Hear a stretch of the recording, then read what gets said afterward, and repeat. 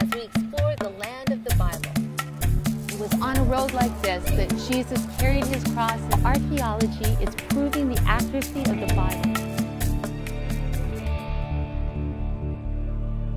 Standing next to what is called the Rolling Stone Tomb above Jerusalem's Jaffa Park, I can't help but wonder what it was like that long ago Easter when Mary Magdalene found Jesus' empty tomb. Now this is not that tomb, but the one she visited was probably similar to this. Imagine the questions Mary Magdalene had. Imagine the fear. But all of her questions were answered when the risen Christ met her in the garden and called her by name, then told her to go tell the disciples that he was alive. But being a woman, well, her testimony held little weight in the eyes of most men. And so John and Peter ran to the tomb to find out what had happened for themselves. And you know what? You and I need to investigate this claim of resurrection as well. For everything hinges on whether Jesus' tomb was empty or not. As Paul wrote in 1 Corinthians 15:17, if Christ has not been raised from the dead, your faith is futile. You are still in your sins. Well, I'm glad to report that there are many, many reasons why we can be assured that the tomb was not only empty, but that Jesus rose from the dead. And I'm excited to talk more about that today with Amy Turnage, one of the directors at the Center of Holy Land Studies. I just love what Jesus has done for us. You know, he drank the cup at Gethsemane, he embraced the cross at Calvary, but then he also left an empty tomb as a sign for what he wants to do in our lives. And I just wanted to talk to you today a little bit about the controversy that surrounds the empty tomb, because there's a lot of people who says, it didn't happen. You know, they can't deny Jesus. There's too much historical fact. And so they especially love to attack the resurrection story. What are some of the things that they say about that empty tomb?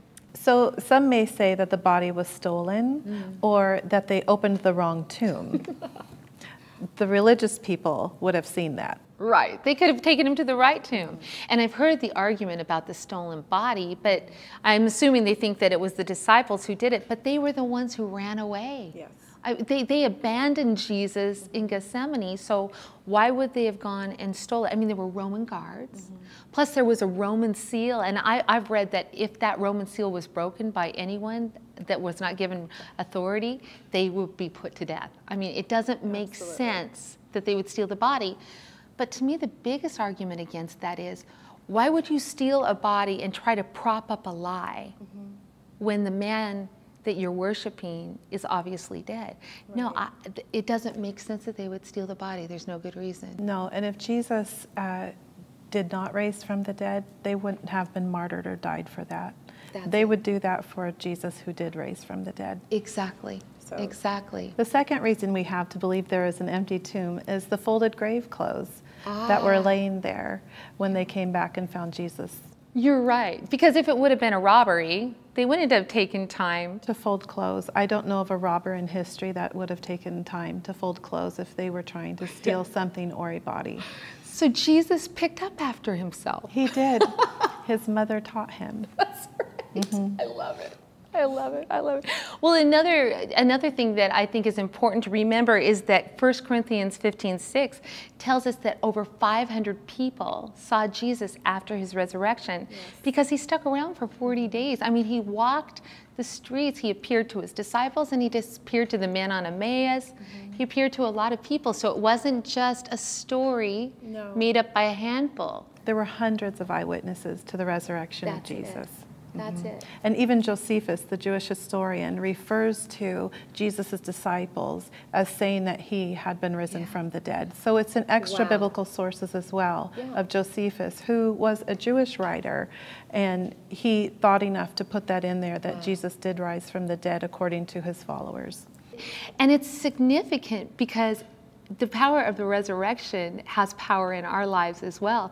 You mentioned the disciples. And to me, that's the greatest proof. I mean, that these men who had followed Jesus, but then ran and hid when trouble started, now after the resurrection, after that encounter with Christ, they were so shaken by the risen Savior that they gave their lives. They did. They gave, literally, spread the gospel, went throughout the world spreading the gospel, and then, as you mentioned, they died horrible deaths. They did. There's no way you would do that for a lie. There's not. I find it so amazing because this whole book has been about resurrection. Resurrection one day when we meet Jesus, but also resurrection now, and the power that God wants to work in us to bring us out of our tombs. So why is it that Jesus' resurrection is so important to our faith? Well, according to Paul, the thing that was brought into the world by Adam was death. And that is something that we can't conquer on our own. And so Jesus, by walking out of a tomb, conquered death. Therefore, we both also have hope that we too can be resurrected from the dead. And that is our hope. It is God's vindication and the proof that Jesus is the Messiah, that he walked out of a tomb. You know, I always think of that time, you know, when Jesus is put into the grave and Satan must just have thought he won. He must have been throwing a party saying, we have conquered. But then 3 days pass and all of a sudden the tomb opens and all of hell is just shaken to its core.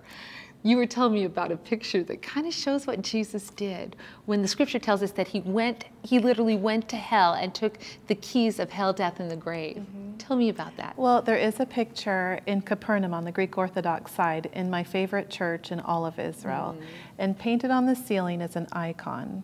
And icons were told in their day to tell a story because the people were illiterate. It's like our modern day flannel graph. There you go. And this icon shows Jesus holding on to Adam and Eve by their arms and tearing them out of the tomb, and keys are falling around them.